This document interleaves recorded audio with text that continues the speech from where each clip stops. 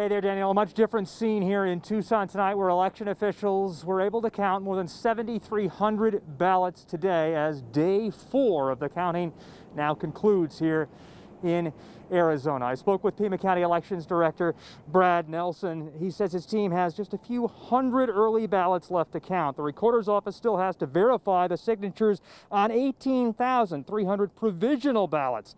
I spoke with Arizona Secretary of State Katie Hobbs this afternoon. She says election officials across our state are doing a superb job making sure every vote is counted.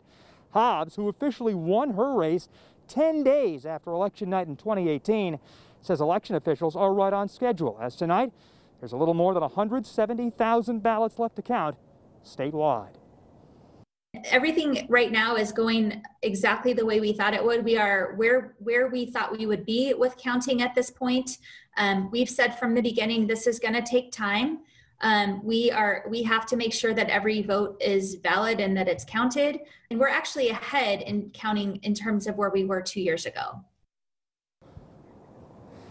Now up in Maricopa County, where Daniel is, there's still about 91,000 votes still out. The recorder's office here in Pima County says it will run 2 shifts to begin verification of those signatures on those provisional ballots. It hopes to have the first batch of ballots back in the hands of the Elections Department on Monday. Brad Nelson saying to me earlier today that he thinks the counting will resume on Tuesday afternoon. We've got you covered live tonight downtown. I'm Eric Fink, News 4, Tucson.